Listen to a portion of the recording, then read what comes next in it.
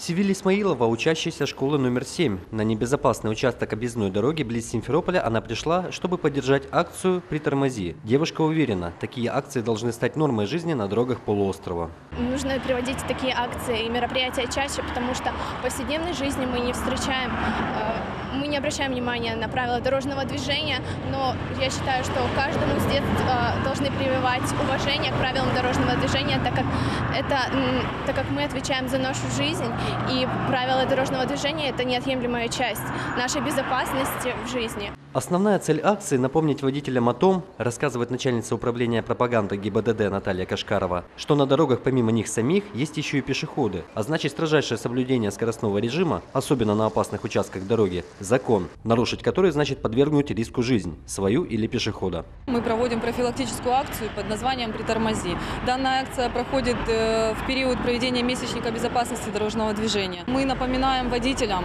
то, что есть пешеходные переходы и перед ними нужно соблюдать четкий скоростной режим. Кроме того, в ГИБДД разработали специальные памятки для водителей и пешеходов. Выглядят они вот так. Краткая информация основных правил дорожного движения представлена в цветном буклете, а каждая спорная или опасная ситуация проиллюстрирована простым и понятным рисунком. Егор Петрунин, Анатолий Скорик. Время новостей.